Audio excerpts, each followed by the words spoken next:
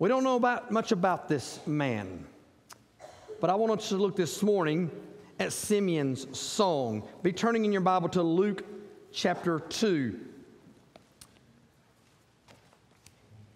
You know, this week, above all weeks, we're anticipating and waiting and thinking about Christmas. On Friday was our last day of school, and I always make it my intent to be in the hallways during when that last bell rings and the children are getting out of school, and you hear the shouts and the cheers, and then the children express their excitement as well. But the children were all ready. There's an anticipation. They were excited, and they've been waiting. So for those school children, there's a two-part wait. They're waiting for that last day of school, and then they're out for Christmas. But now begins the second wait, and you parents have to live with that one at home. It's the waiting of Christmas Day. Children are always so excited about Christmas, but not just children. Adults are as well. But we're waiting for next Sunday. We're waiting for Christmas Day. Let me ask you something. How do you wait for Christmas? Simeon and his wife Anna had been waiting. I want to continue this series, the next to the last sermon from the first Christmas playlist. This morning, we're going to look at Simeon's song from Luke chapter 2. But let me start by giving you a little background. We'll be looking at verse 25 through 35 in just a moment. But you know, there's some verses before that. When we look at verse 21, there's some things that we need to be noticing before that. Let me read those verses to you, beginning in verse 21. When the 8 days were completed for circumcision, he was named Jesus, the name given by the angel before he was conceived. And when the days of their purification according to the law of Moses were finished, they brought him up to Jerusalem to present him to the Lord, just as it is written in the law of the Lord.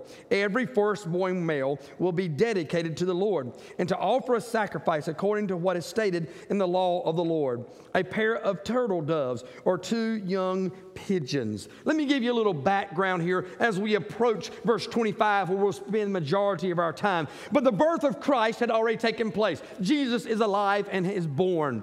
The shepherds have returned. The wise men have returned. Jesus now has been circumcised on the 8th day. Mary was recovering from the birth. Now it was time for several ceremonial events to take place. In verse 21, we see that at 8 years old, Jesus was circumcised. This, as Donald Barnhouse would say, was his first suffering for us, as he was circumcised on the 8th day. And then it says he was officially named Jesus. Now you say, well, he was already named. Well, pretty much, because in Matthew 1:21 we see, and she shall bring forth the son, and thou shalt call his name Jesus, for he shall save his people from their sins. But now the official process is done. I would liken it today as when you have a child today, the people that are caring for that child at the hospital, they'll ask you, what are you going to name the child? And there, they give a certificate of birth from the hospital, and they put it inside the little bassinet to know what the name is called. I've even been in hospital rooms where they just say Baby Crowder because the parents hadn't decided on a name yet. But at a certain point, there has to be a name decided, and you're giving an official birth certificate. The court or the courthouse will officially take that name that the parents have chosen, and the name will be officially received as our name. All of us have that. All of us are supposed to have a birth certificate. This is the same process. The baby had already been named Jesus, but now Joseph and Mary are bringing that baby to be officially named Jesus. The process made the name official. About 40 years old, we get to verse 23. Mary and Joseph are now bringing Jesus to Jerusalem to dedicate him at the temple. When we get to verse 24 that we just read, Mary and Joseph offer a sacrifice offering to the temple in Jerusalem. All this was ceremonial. Then they offered 2 turtle doves. We find that in the Old Testament, Leviticus 12. Now, for these two, the first thing that we know why they brought 2 turtle doves, that shows the economic status that Mary and Joseph were. This was a poor person's offering.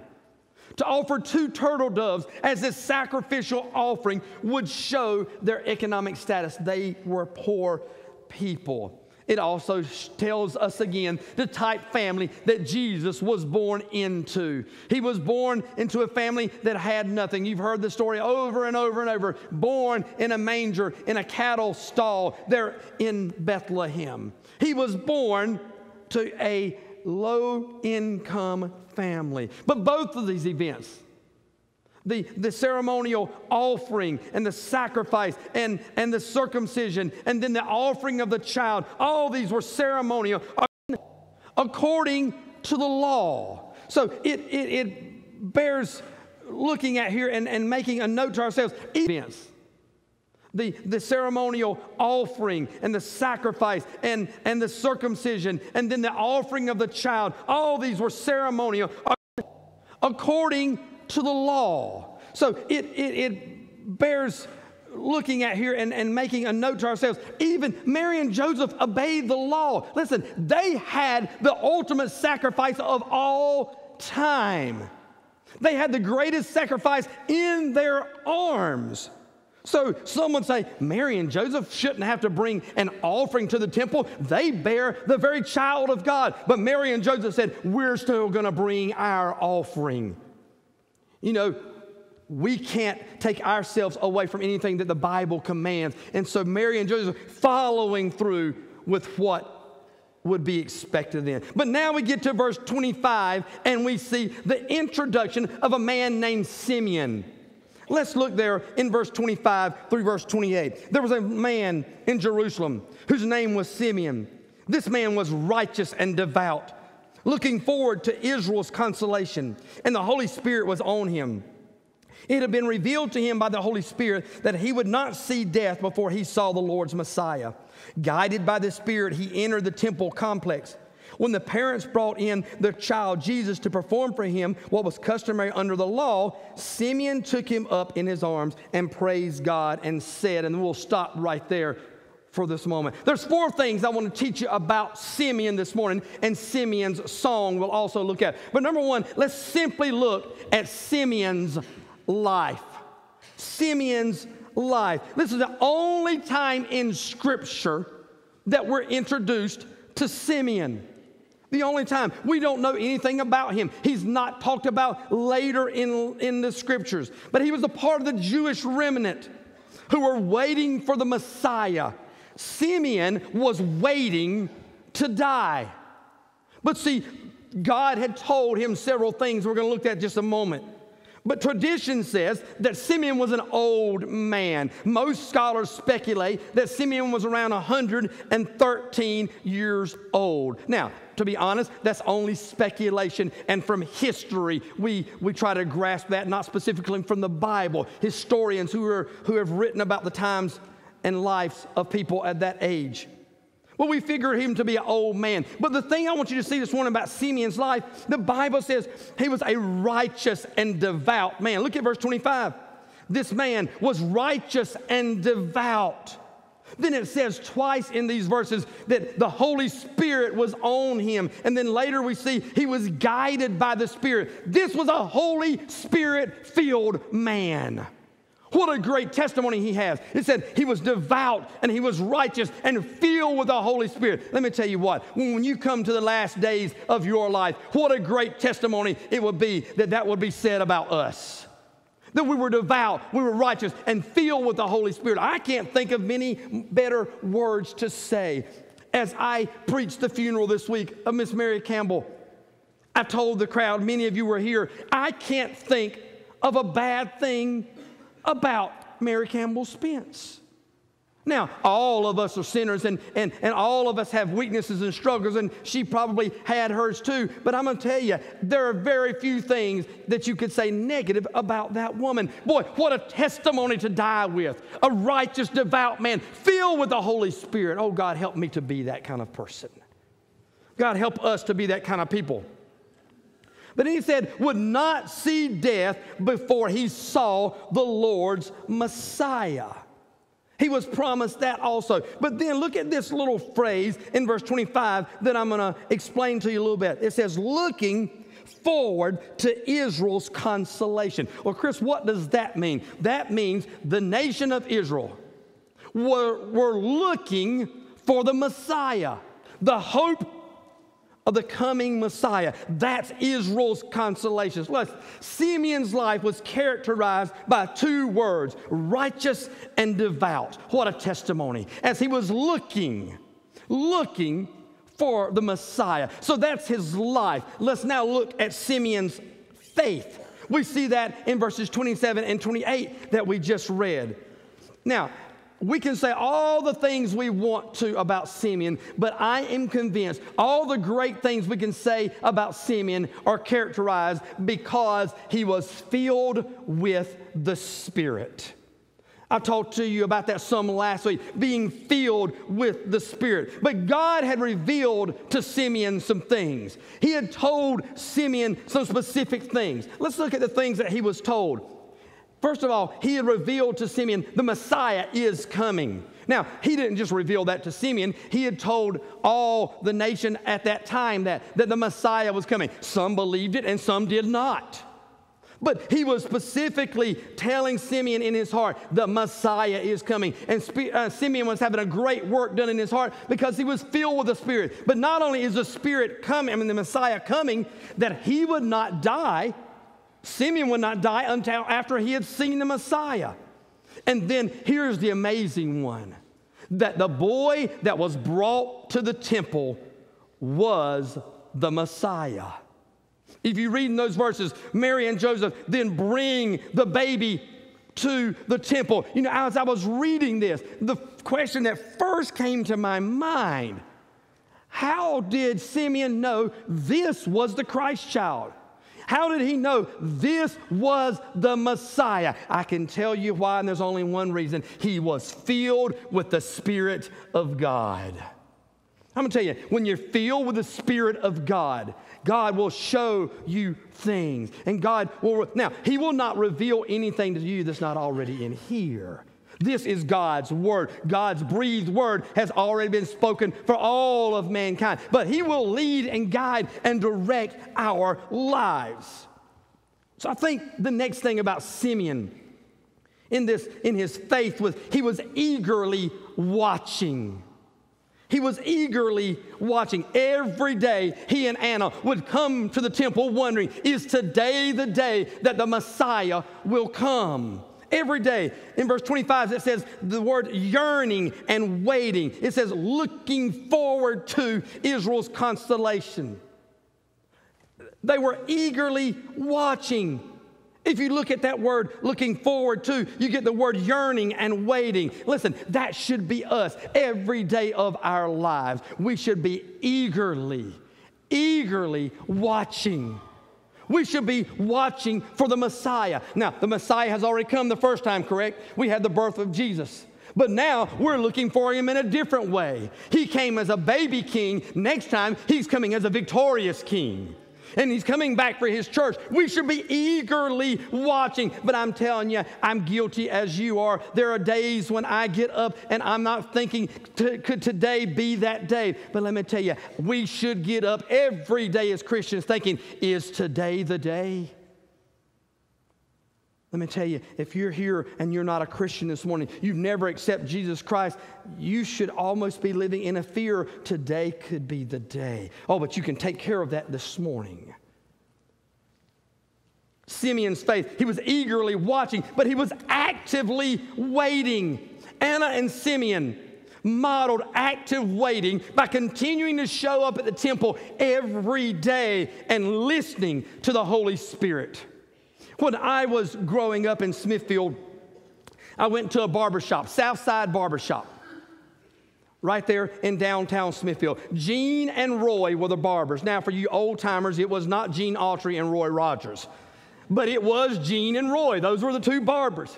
And we would go in, my dad and I, and he would go to Roy, and I would go to Gene.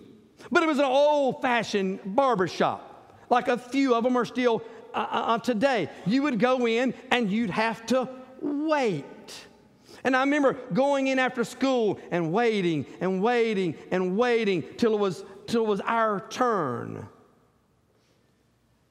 Well, I went to one like that a little while as an adult, and I said, I've got to start going somewhere where I can walk in. Now where I go, I just go straight and I walk in. I know when they're opening doors. Many times I help them unlock the door and I say, I'm first. I'm ready to go right now.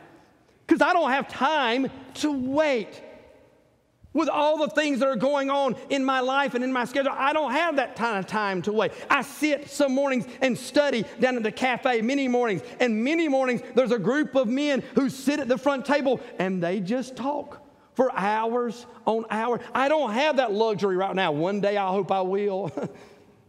But they're able to just wait. I even read an article a couple years ago that says that's part of our society's problem. We don't sit in barbershops and just talk anymore. That may be some truth in that. I don't know. But they weren't just sitting there waiting. Simeon and Anna weren't just sitting in the cafe waiting. We need to be actively waiting today. Simeon was just saying, I'm not going to waste my life and sit here and see when the Messiah might show up. They were not sitting around doing nothing. They were continually working at the temple and every day wondering if today was the day. Listen to this. Waiting for God is not laziness. Waiting for God is not going to sleep. Waiting for God is not the abandonment of effort. Waiting for God means activity under command. It means readiness for any new command that might come. And it means the ability to do nothing until a command is given. Simeon and Anna were actively waiting. You know what? That's what the Church of Jesus Christ has got to be doing today. We have got to be actively waiting. Now, the terms don't seem like they can go together. Let me illustrate it like this. You may be looking for a job, trying to find a new job or a different job. And you say, well, I'm going to just wait. I'm just going to sit here by the phone and wait for it to ring. You know what? It's probably not going to ring. You've got to be actively waiting. You got to fill out some resumes. You got to go see some potential employers. You've got to get the word out about your area of expertise or your desire to work. Be actively waiting. Then I think the third thing we see, they were intentionally obeying. Intentionally obeying. Sometimes waiting is not about passive non-action. It's about obedience. Sometimes the only thing we can do is wait on God.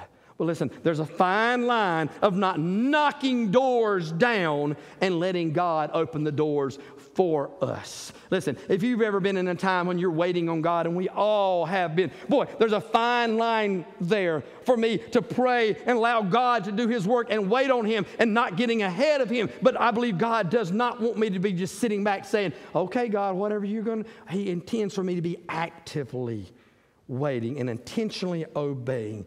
That's Simeon's life, and that's Simeon's faith. Number 3, Simeon's praise. Now we get to Simeon's song. Look with me at verse 28. I'll read that short verse along with the rest. Simeon took him up in his arms, praised God, and said, now, Master, you can dismiss your slave in peace, according to your word. For my eyes have seen your salvation. You have prepared it, and in the presence of all peoples, a light for revelation to the Gentiles, and glory to your people, Israel.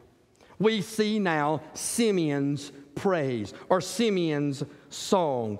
The phrase or the song, Simeon's song, many have known it as Simeon's canticle, or originally in history as the Nunc Dimittis. It comes from the first 2 lines that are written in that song in Latin. But it's interesting. His song begins the same way all the others have begun.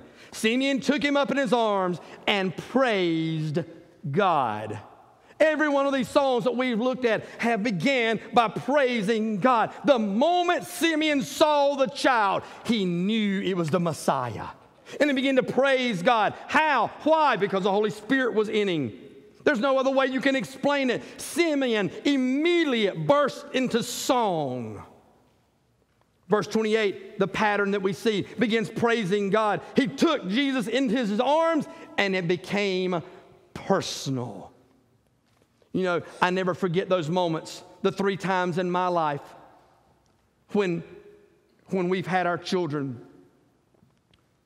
And there's nothing like when that baby is first born and they get him cleaned up a little bit and gets a blanket wrapped around him and putting in the mother's arms at that moment, but way before that for the mom, it's already become personal. But oh boy, I remember when they put my children in my arm for the first time, it became real personal. Then, listen, the same thing happened to Simeon. When they put the Christ child in his arms, it became personal. And Simeon quickly moved from praising straight to prophesying. He began to tell of the things that God would do. He tells God that he can allow him to die now since he's seen the Savior. Simeon was not afraid of death, evidently, because he told God, now God, you can allow me to die because now I have a relationship with the Savior. Hey, let me ask you a question this morning. Can you say that? Now, I don't think there's anybody in the building who would say, boy, I'm ready to die today. Now, we may say, I'm prepared to die. But can you say that this morning, that you're prepared to die? Simeon said, God, you can take me now. Prophecy has been fulfilled. And what you have told me, I would not die until I see the Messiah. Now I've seen him, Lord. At any moment, I'm ready because I have a relationship with the Savior. And I've now seen him. He knew that death would only be physical. Because of the Messiah, he would never die spiritually. He would live forever. Simeon had seen God's salvation in the flesh. But the Messiah didn't just come for Simeon. Aren't you thankful that he came for all mankind, for all of eternity? And Simeon makes mention of that. So there we see Simeon's song of praise, that canticle, those 4 verses, as Simeon breaks out in a song of praise and then begins to prophesy and tells what the Savior would do. But he continues that, and we get Simeon's prediction. Or it might be better said, Simeon's prophecy. Look at Luke 2 in verse 33. His father and mother were amazed at what was being said about him. Then Simeon blessed them and told his mother Mary, indeed, this child is destined to cause the fall and rise of many in Israel and to be a sign that will be opposed. And a sword will pierce your own soul, that the thoughts of many hearts may be revealed. Simeon's prediction. Simeon blessed the child. He looked at Mary and Joseph and he offered his blessing upon this child. Then the scripture records for us, Luke says, then he has some words for Mary. It's interesting. Joseph is standing right there. Most scholars would agree that Joseph was dead during the time of Jesus' adult life and during the time of his earthly ministry.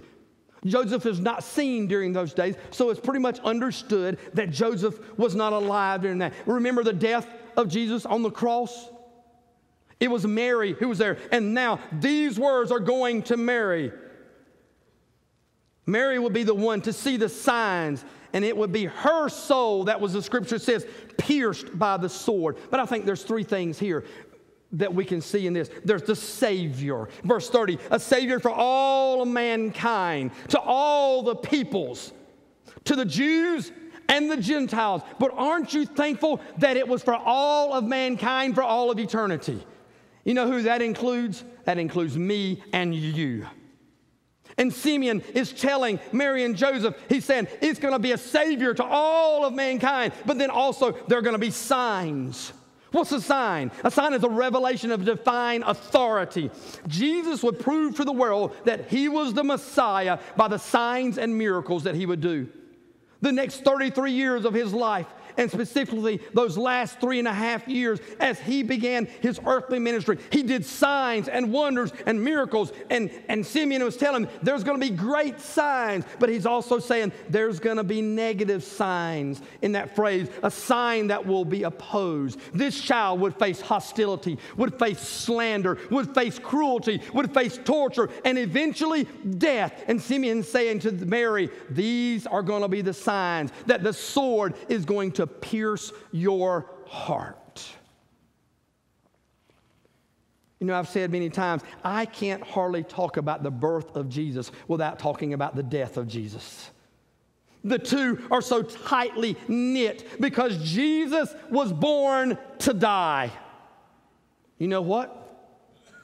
So are we. So are we. We are born to die. Now, Jesus' born to die was quite a bit different than yours and mine. But we're all born to die. But then it says this sword, and this phrase is specifically, commentators say, intended for Mary's ears. During the life of Jesus, she would face huge mountains of sorrow and pain as she watched her son and the ultimate pain on the cross. Hey, let me ask you, you think Mary understood all of this at that time? You know, I don't think she did understand all of it because she was human. And she was being told this. She was told by the angels. Now she's being told by Simeon. I believe she's been told by God in her heart. But I don't know that she could understand it all. But here's what we do know. The Bible says we know that Mary kept all these things and pondered them in her heart. I think Mary was filing these things. But Simeon said this is going to be the sword that pierces your heart. The Savior. Any of you have had children know that there's moments when what they do is piercing. You know, and the older I get, and I even tell my children this sometimes when I'm trying to instruct them and tell them something or something that we disagree on or something that their mom and I are trying to teach them, I'll even say, you can't understand this right now, but one day you will. Y'all out there? Are you there? If you've ever had a teenager, you've been there. But there are moments and times where my children can't understand yet, but one day they will. One day they'll experience the love that only a parent can have for a child. In 2010, Drew Brees was a quarterback for the New Orleans Saints. The New Orleans Saints won their Super Bowl that year.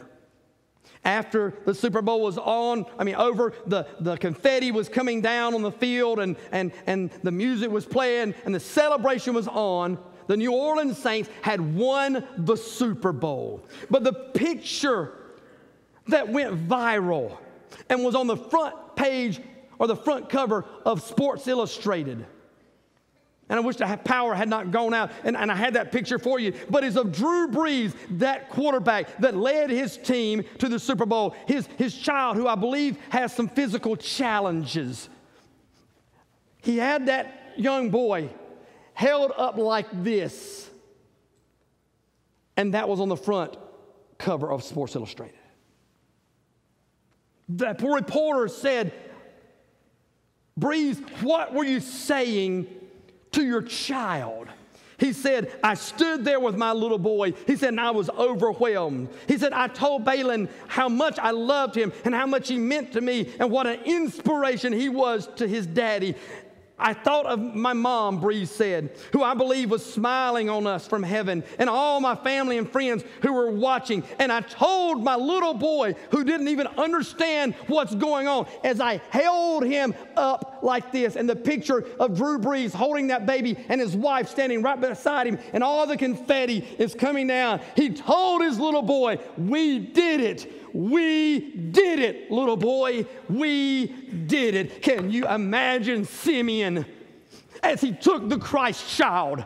He bore him in his arms and held him up and said, God, you did it. You did it. The Messiah has come. What I've been actively waiting for, what I've been watching for, what I've been anticipating, what I've been yearning for, what I've been looking for. God, you have done it. But not just now, forevermore. You have done it. The child is here. Simeon's song, I'm about to sing it, God, praise to you. You can take me now because you did it. The child is here. But you know what? One day around the throne of God, 33 and a half years later, the angels of heaven begin to get restless. And when Jesus died on the cross, he went to the grave for 3 days. And then that miraculous day when he rose again, I believe maybe the angels of heaven, as they received him back into heaven, held Jesus before the Father and said again, you did it. You did it. You've proven to the world that the Messiah is more powerful than anything. You did it. How about you this morning? Do you believe that Jesus did it? Because he can do it in your life today. You can see his salvation, as Simeon said today. The real question is this morning. What are you waiting for? Or a better question to us believers, what are you doing as you wait? How are you waiting? Simeon told God that he can allow him to die since he has now seen the Messiah. Can you make that statement today? Can I make that statement? Can you stand before God and say right now, God, you can take me now because I'm ready if you so call me. Let me tell you what, as I said 3 times this week to crowds of people in funerals, it's the greatest gift you can receive, the salvation of Jesus Christ. But it's also the greatest gift you can give.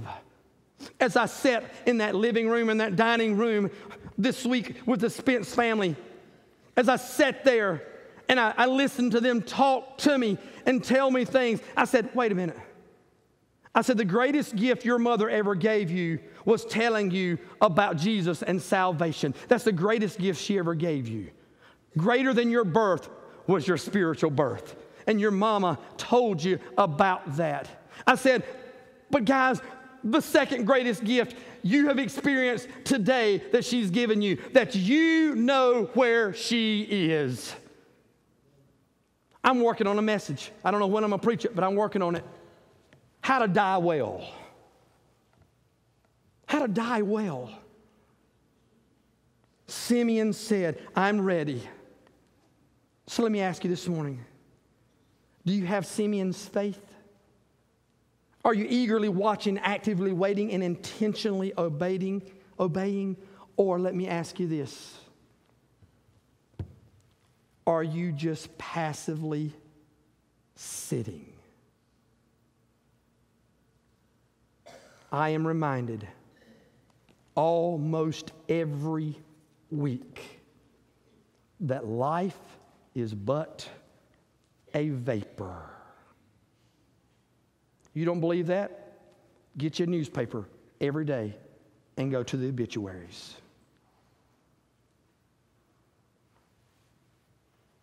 Are you ready like Simeon was? Simeon said, I'm ready, Father.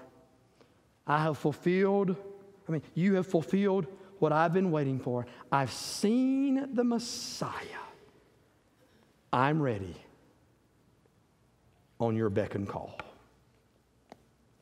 Are you ready for that today? Will you bow with me as we pray?